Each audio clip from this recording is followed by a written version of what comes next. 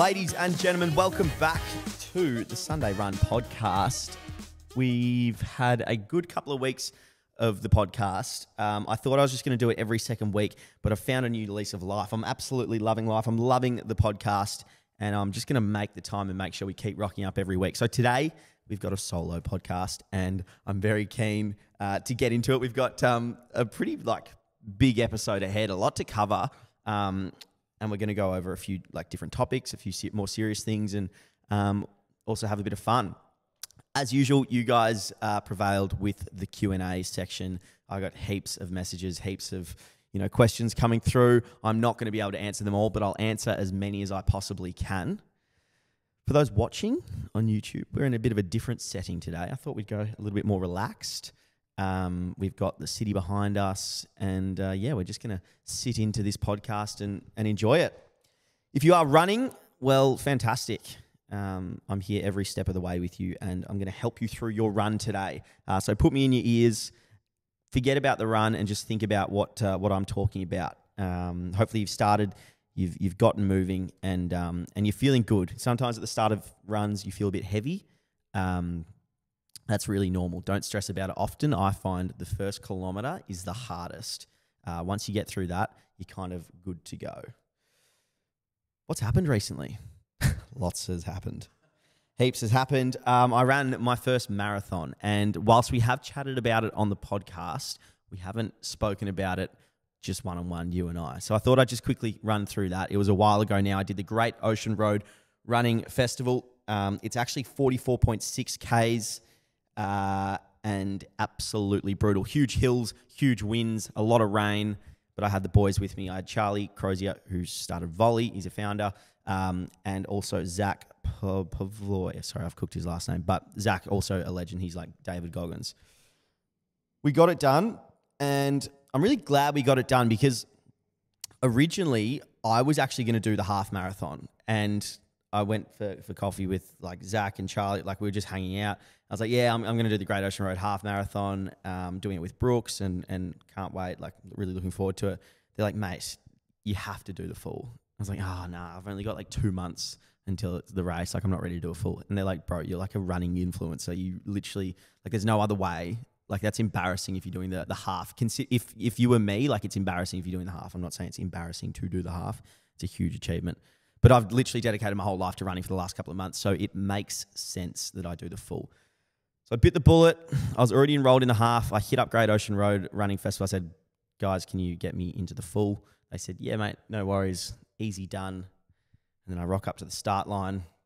Whew, it really hit me that I had just agreed to running 44.6 Ks. And the best thing I did for this whole running race was not educate myself on the course. I'm so glad I had no idea what was coming. I'm so glad I didn't know the amount of hills, the wind, just the genuine terrain and how brutal it was. So had no idea. Luckily, Charlie knew, and he was kind of keeping it pretty quiet. And then I found out about 30 Ks in. So about 30 Ks in most runs, that's where it gets really serious. It's first 30 Ks, we were holding a good pace. We wanted to keep our pace at least under 4 minutes 58. And we did that pretty good. We were hitting 4:30 for a lot of Ks.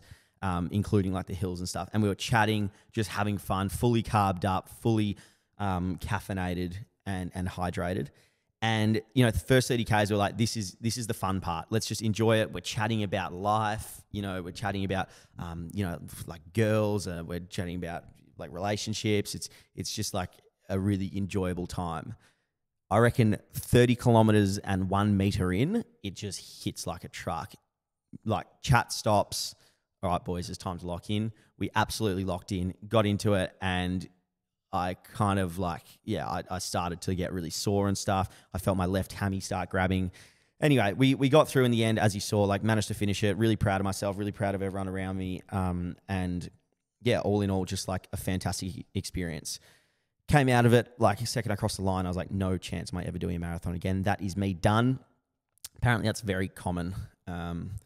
So sure enough, it's not me done. I'm going to be doing another marathon. I'm thinking the Melbourne Marathon. I think it's in October. That'll be 42 Ks, like just a normal marathon, and it's flat. So I'd love to get a quick time for that, thinking 3 hours 15 maybe. If you guys could let me know what you think I might be capable of, that'd be great. So post-marathon, really lethargic, pretty, it's like just took me a couple of days to really find my feet.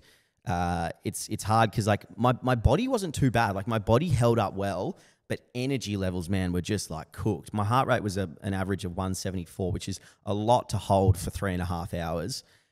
So I was absolutely cooked for a couple of days after it, but slowly found my feet, and I allowed myself like a week and a half of just like sleeping in, having a couple of beers. Like I literally had a few midweek beers. That's absolutely wild. You know, just catching up with friends, like, yeah, we'll just go out for a beer.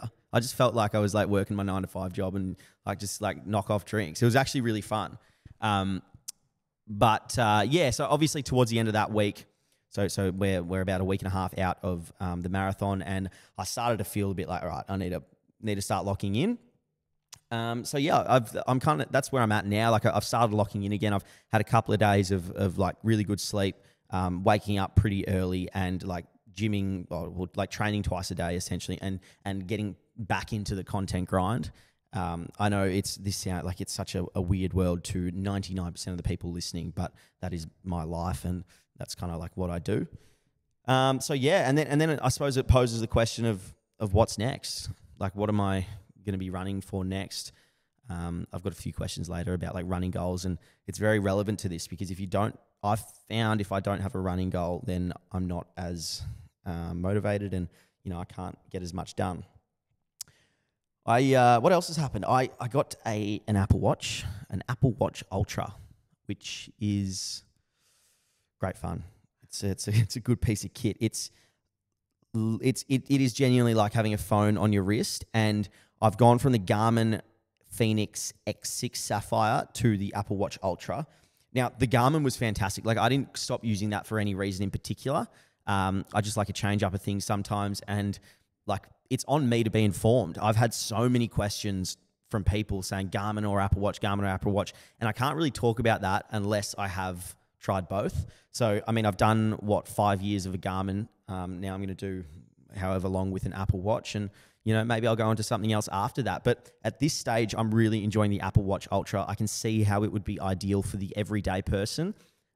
There's a few comments there like, oh, just wait until battery life. Battery life's not going to be good for like ultra marathons. It's like, mate, 99% of my audience is not running an ultra marathon. I'd say 99.5% of the audience are never going to run a like ultra marathon, and it's not really the target audience necessarily. Now, I may run an ultra marathon, and I'll probably do it with an Apple Watch, and I'll let you know how that goes. But that consideration in regards to it isn't. I mean, I don't really take it into account. So, I've been really enjoying the Apple Watch. A couple of things I've noticed with it. It's just a phone on your wrist. So notifications, like any point of the day, it's like bang, it's right there. You see it and you're like locked in. So I'm trying to figure out how to mitigate that. I don't want it to be on like do not disturb the whole time, but I might try and limit the notifications that come through on my watch. I need to learn more about like the features and all of that because I feel like I'm an old person. So really enjoying that. I got some cool new shoes coming soon through Brooks, and maybe some new apparel as well. So I'll keep you guys updated on that side of things. I think you like quite enjoy. I get a lot of questions about what clothes I'm running in, like what's the best socks, what's the best shoes, and it's a little bit materialistic, sure, but it's fun to like let you guys know what I'm wearing, and if you've got the money, then you might be able to get it as well. If you're running, keep going. I reckon you're about a K in now, and that's fantastic because that's the hardest part over. Now you've got at least 2 Ks of pure enjoyment, and you can absolutely lock in there. I've always said you just halve your runs. If you're running 10 Ks, all you have to do is run 5, and then you got to get back somehow. So like kick the can down the road, and like that's an issue for later. So just focus on running to the point of turnaround at this rate, okay? Just keep ticking that over. If you're doing like a really long distance run all in one direction, well, just halve it. And then like once you're halfway through, honestly, it's bloody easy mentally from there. A lot of people think the mental, fortitude has to come in the latter stages of a run. I disagree. I think it's in the earlier stages. So keep going. Topic 1 today is an interesting one. I wanted to get into getting new people into fitness. I had a lovely message a month or so ago, and it was in regards to, so I got my mum into running through all this running content, and she's been going at it ever since, literally absolutely loves it. She's not the quickest, maybe not the most efficient runner, but she's just getting out and moving, and that's what matters. I had a guy message me saying, mate, my mum is obese and I want to, how do you get your parents into fitness? How do you get them into running? Now, I'm lucky with my mum. She's had, plenty of years prior of fitness and it's always something she's preached to us, so to my sister and I. So it wasn't too hard to get her into it and show her a routine. Whereas someone who hasn't done any fitness their whole life or hasn't played sport in earlier years, it's quite hard to get them into that routine, but it doesn't mean you shouldn't try. So I wanted to get into today, which is getting new people into fitness, parents, friends, and just little tips on how to do it. I think people come in trying to help others. Let's say you're helping your mum. You go, all right, mum, I'm going to write you a fitness program. Monday, Tuesday, Wednesday, Thursday, Friday, Saturday, Sunday. On Monday, you're going to do 2Ks. Tuesday, you're going to do a walk. Wednesday's rest day. Thursday, you're going to do a gym session. Friday, you're going to do 3Ks. Saturday, you're going to do another gym session. And the feeling behind that is if you skip any of these days, it's all over. I hate you. You're the worst ever. How could you disrespect my gym program? Take that out of it, okay? These gym programs need to be flexible, or any fitness program, it needs to be flexible. And okay, if you say to your mum or whoever you're coaching, if you don't want to run 2Ks today, that's okay. Ideal world is you do the session that I've prescribed you and run the 2Ks. But if that's just not on the agenda for you, then let's scale it back. Why don't we just go for a 30-minute walk? Why don't we go for a walk and get a coffee? Why don't we do something that's still getting you out there and still part of this routine, but is not as brutal as the session you prescribed? So that's first thing. And, I think a lot of young men especially get into this mindset of everyone wants to be trained like they're David Goggins, or everyone wants to be trained by David Goggins, where it's just shouting, Navy SEALs, swim, kick, get out of bed, let's go. Not the case. That is, for most people, they do not want that. And they might think they want that, but in the time, they probably don't want it. So think longevity with these plans. Think longevity with fitness and how you can put this into someone's life and make it a part of their whole life, and they're not going to do a 6-week program and then throw it all away. It's a hard thing to do, but it's all about the slow set steps. Another thing I've found really, really helpful is selling the dream. Now, you got to be a bit of a salesman here, and that might sound a little bit sleazy, like you're a sleazy car salesman, but it's not the case. This is for their benefit. It's almost like telling a white lie. This is for their benefit, and they're going to need it. But sell the dream of going for coffee walks and not getting puffed. Sell the dream of going for a jog with their friend or with you, and you're knocking off 5Ks, you're feeling great, and then you can go and do whatever, whether that's get a coffee or go for lunch and stuff. Sell the dream of being a fit and active, healthy individual, and they're going to be so much more on it. When times get tough, they can look back to it and go, okay, yep, this is this is why I'm doing it. It's because I want to get to this stage. Eventually, they're going to get to this stage, and fitness is a whole new thing. I got helped get a mate into fitness, and he was once overweight. Now he's in the most incredible nick, and he's always said the trick was just trying to get him addicted to the gym. Once I got him addicted, just stand back, mate. He's teaching me stuff. We literally train together. He's no, just squeeze squeeze your lat a bit more, or do this in the movement. How good is that? So get them addicted, sell the dream, and stand back and watch. And I don't think you'll ever feel more of a sense of achievement than changing someone's life through fitness.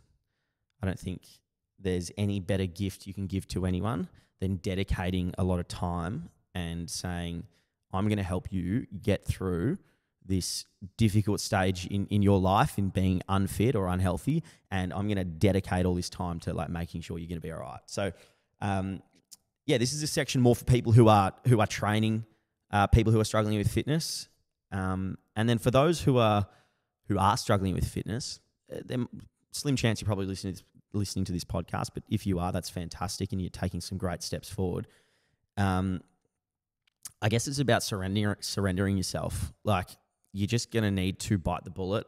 It's going to be uncomfortable, but long term, like a little bit of discomfort is going to help future you. And it's only that. That's all it is a little bit of discomfort. I had a footy coach say to me one year, or to the whole group, like, are we dead?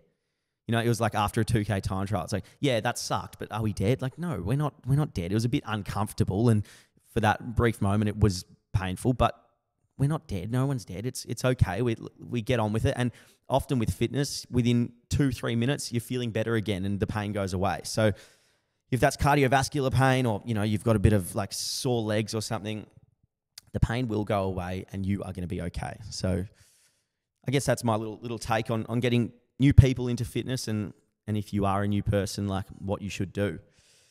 If you are running, keep going.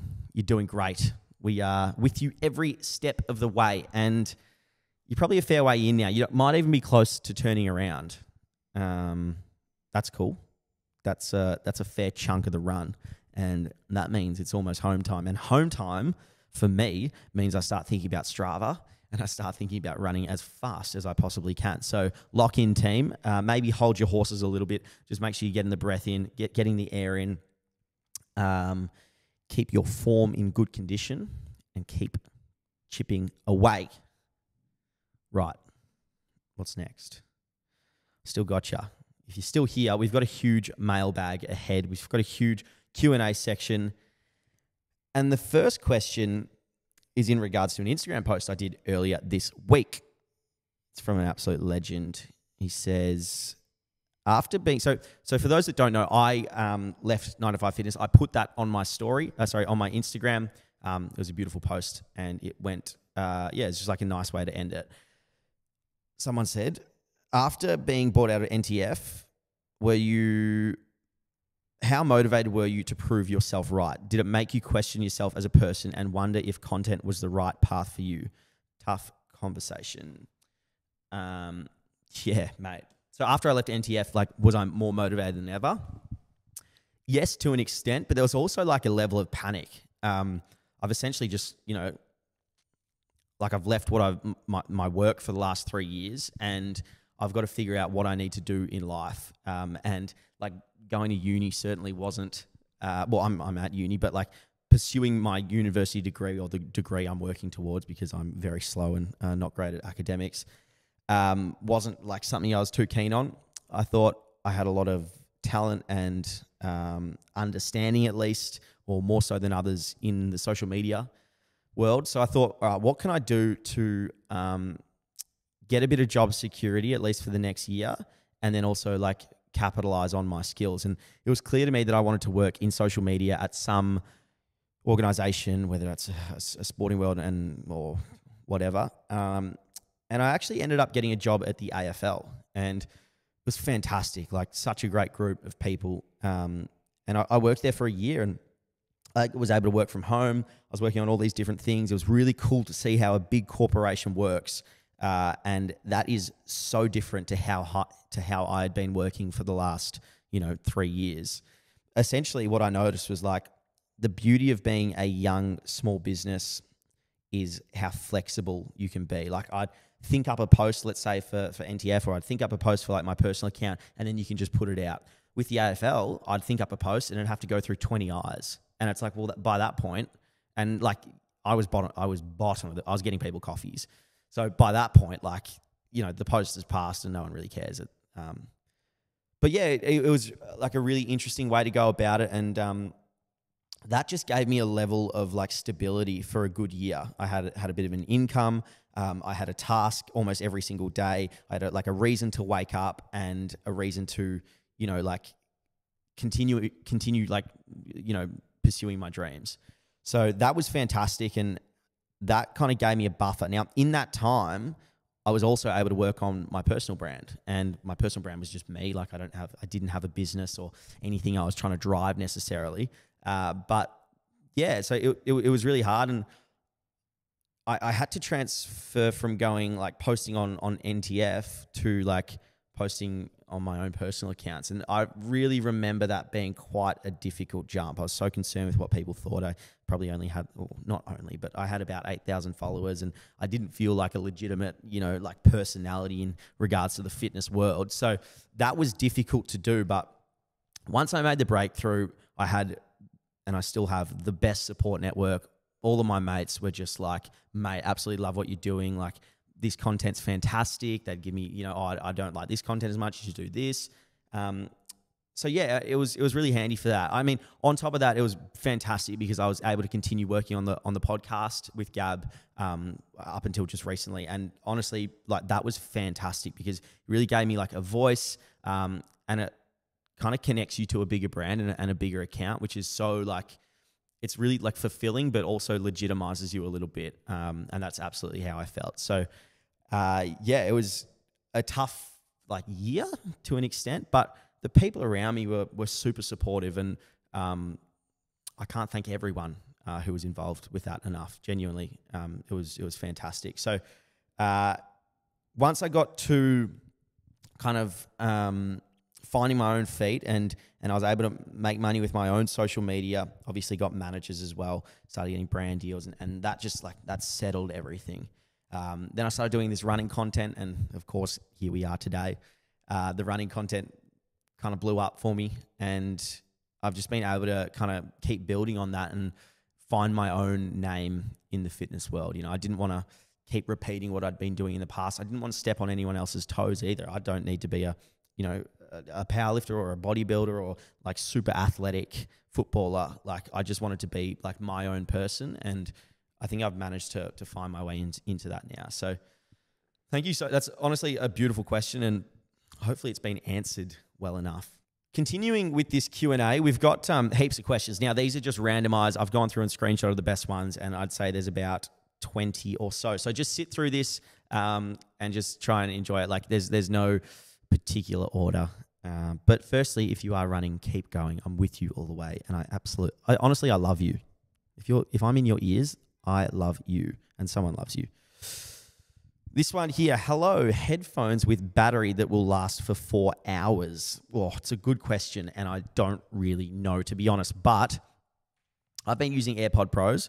I've enjoyed them. They just get the job done. I've mentioned in my Apple Watch video, like the beauty of kind of the Apple ecosystem, and same with the earphones. Like you open the case, you put them in, they're connected to everything. It's like, and you can just listen to music. So, prior to the Apple, I was with Jabra. I think I was sponsored by them. It wasn't like a monetary thing, but like we got free product, and and they were just like great headphones as well. So it would be worth checking out Jabra as well. I'm no longer sponsored or anything, so I don't really care if you do or don't.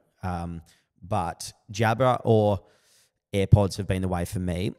What I would say though, so 4 hours, like battery that will last 4 hours. A big thing with my marathon, which actually didn't work out so well, but that was just because of my stupid mistakes of not downloading music. But a big thing was like not putting headphones in for the first 30 Ks. Hold out on music for as long as you can. And this is just something I'm starting to learn. And these are kind of the mind games you can play with yourself that are just going to make the run a little bit better when it gets tougher.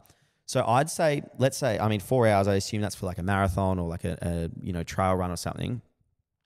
For the first 20 Ks, do your best to not use headphones and do your best to just like sit in your thoughts. And yeah, the first 2 Ks are like crazy. There's all these different thoughts going through your head. It's really hard to settle, but just give yourself the chance. Give yourself the opportunity to sit into your thoughts, and I guarantee you'll get a lot better. I'm sorry, it probably didn't answer your question about headphones with battery that will last 4 hours, but I think it's important to really think about that and start utilizing your music accordingly. Next question, I actually shared this to my story because I thought it was really sweet. What's making you smile this week? You're making me smile this week. Honestly, the people are making me smile this week, and also my friends and family. Every week, I always talk about it, especially after a couple of beers, but like my friends and family are literally everything to me. Like the support I've had, not just this week, but previous weeks, has been incredible. I've had rough weeks in the past. I've had a bit of a rough one this week, nothing too bad, but you can always just lean on them. And I love it when it works both ways. I've, got friends who are going through shit. There's like, if they're going to expect me to open up to them, then like I expect them to open up to me. And, that's been a real element throughout this week and the last couple of weeks. And it always makes me smile when I can just like sit down and have a chat to them, or just sit down and go out for dinner. It's something since moving out of home which has become like very relevant to me, is like quality time with friends. So I used to never like necessarily go out for dinner with mates or just go out for like yochi or get like ice cream.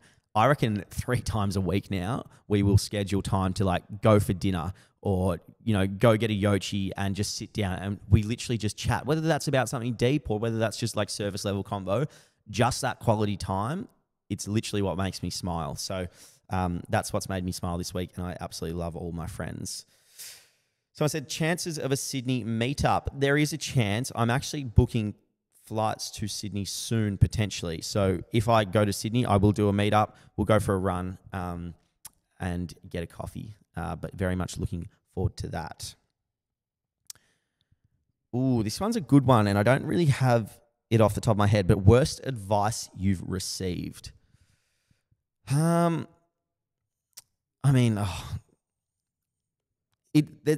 received advice like situationally that has turned out like that would have clearly not been the right way to go about it. But there's nothing that really like pops in my head straight away. I guess, the common thing of like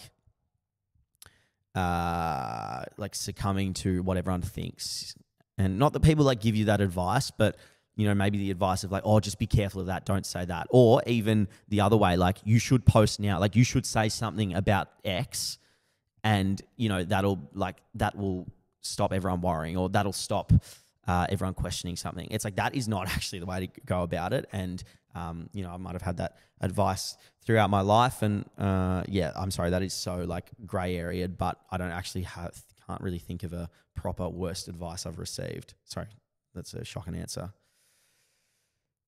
This might not be a question, I think it's just a comment. Couldn't run 1K without stopping, and now 12K on Sunday. Booked half marathon in October. Also, love how you talk to runners that are listening to your episode while they run. That was from Simone. Thanks so much, Simone. That is why we do it, isn't it? Whether you are able to run 12Ks now, maybe because of some of my tips or other people's tips, like just hearing progress is literally everything. So thanks so much for listening, and to everyone else listening, thank you. Another one from the man or the lady that asked, what is the worst advice I received? I've got your love languages. Oh yeah, sorry. Okay, easy. Another one here is, what are your love languages? Good question. Not very running focused, but happy to get personal with you lot. I definitely think my love language. So love languages is what I like to receive, or is it what I like to give? I mean, I suppose they're kind of hand in hand, but I like touch very much. I hate it when I'm with someone who like hates touching me and stuff, and not like sexually touch, but just like I like a hand. I like to hold hands, or like put a hand on like their leg or whatever. So that's like very clear number one for me. Maybe quality time is the second one. And then there's like, what are the other ones? So you've got gift giving and words of affirmation. Oh, maybe words of affirmation. It depends how I'm feeling. I notice if I'm like more anxious, or like my mental health is not as great, then like words of affirmation is very kind of like like I need it.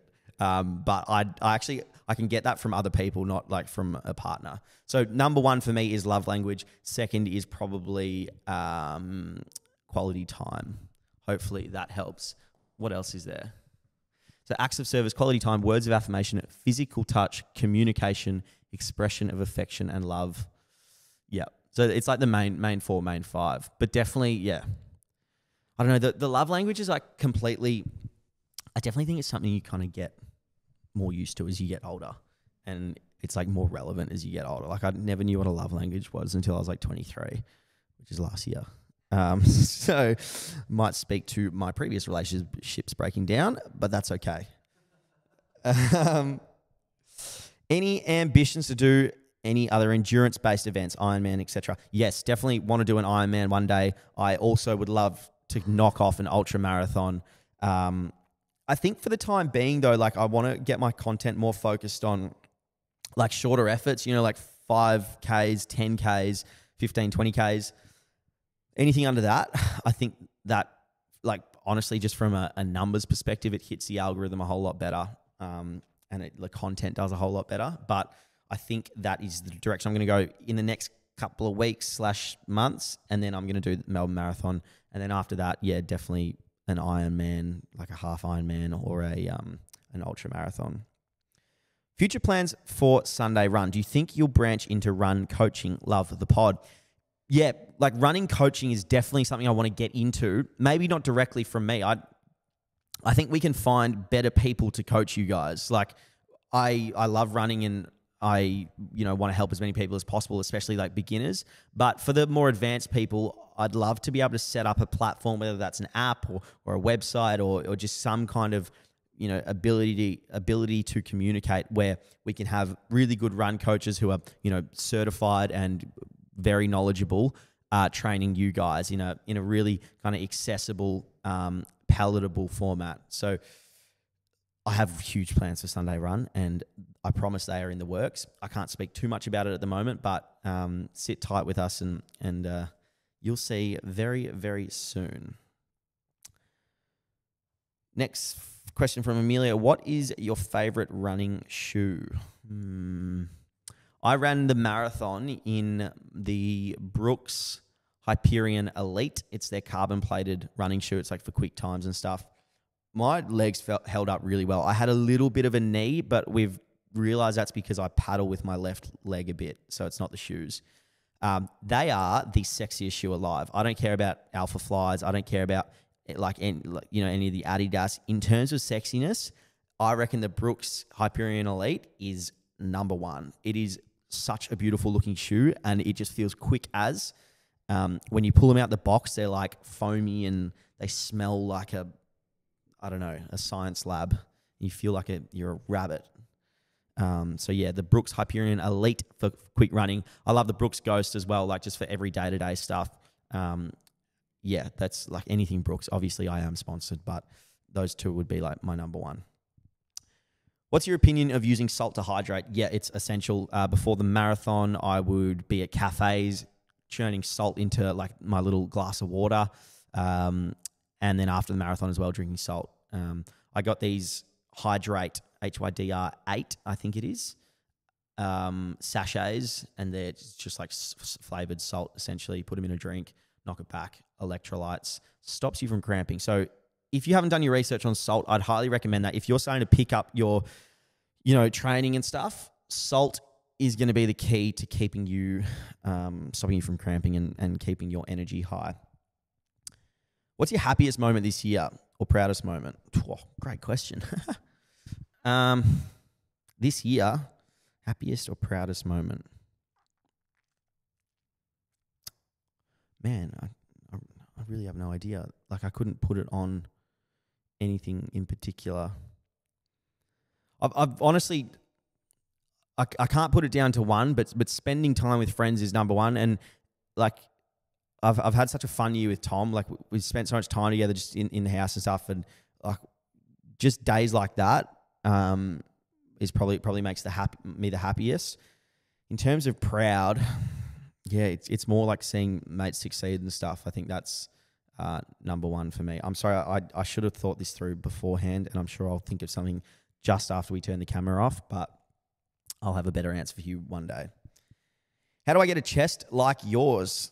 Firstly, thank you. I've been training chest for a fair while now, and honestly, I think I'm somewhat genetically lucky with my chest, but also when I was first starting out in the gym, I was hitting bench like 3 days a week. Now, I don't recommend this because you might like do your shoulder. I was lucky enough that I didn't do my shoulder or get a shoulder impingement. And honestly, it just like blew my chest up so much. I was repping out like 120 pretty easily on the bench. I think my max bench is 140. That was when I was a beefcake. I was a little bit chubby. So yeah, just like hitting bench. Honestly, I love doing bench press into an incline dumbbell press.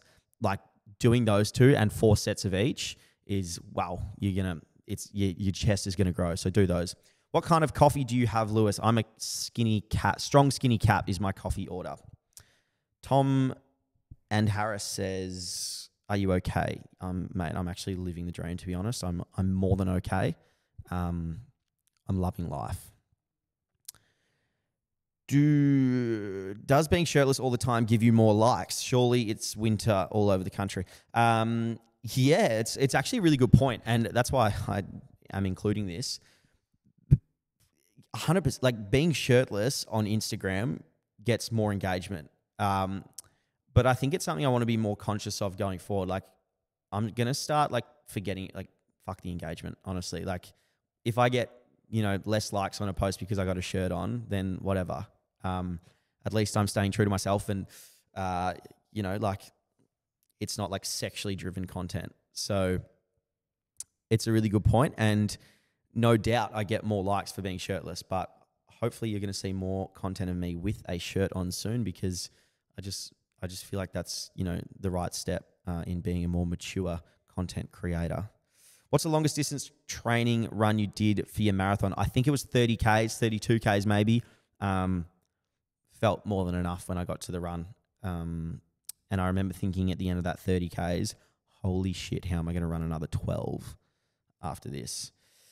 Thoughts on running dates? Wild. I mean, if you find someone who goes on a date with you and a run, props to them. I think you two are made for each other. I've never done a running date.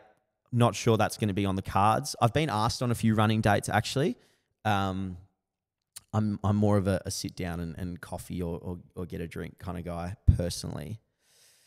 After the marriage, do you feel like you need to set another running goal to stay motivated? 100%. I think everyone needs a running goal. Why do you look 50 here? That's in regards to the story I uploaded. I was in my KPMG kit. I look 50 because I'm bloody stressed from all you people and the what you all put me through. Hopefully I look younger over the next coming weeks. Ladies and gentlemen, that's all I've got. Thank you so much for listening and sitting through this one. If you've been running, keep going, or great work. Honestly, you all inspire me, and I love seeing you tag me in stories when you're going for a run. I love seeing like your Strava's achievements and all of that. So keep doing that, and let's keep building this community. We've got some Sunday run stuff coming up soon, so stay tuned on all of that. I love you, and keep running. Cheers, bye.